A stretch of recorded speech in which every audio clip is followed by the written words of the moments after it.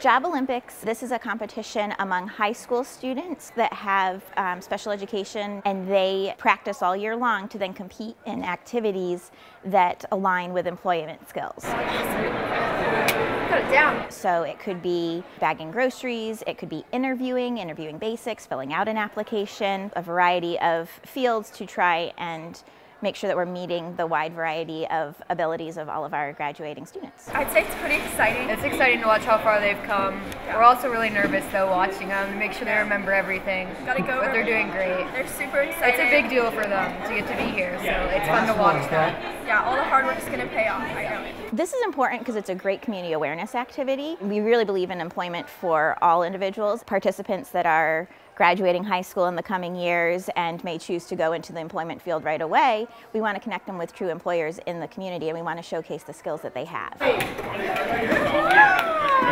The kids are always very excited, and they are readily practicing for their events, proud to show off their events, ready to compete. They're very excited for this big day. How'd you do? I did awesome. Did all the work pay off? I did work pay off.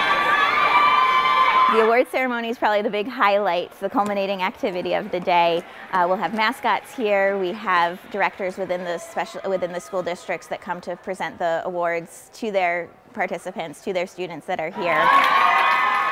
This event wouldn't be possible without our volunteers, without our committee, without generous donors in the community that have provided the groceries or the carpets or supplies for the events that we need. And so we definitely rely on their generosity, their talents, and their time, and taking a day off of work to be here with us to make this event possible.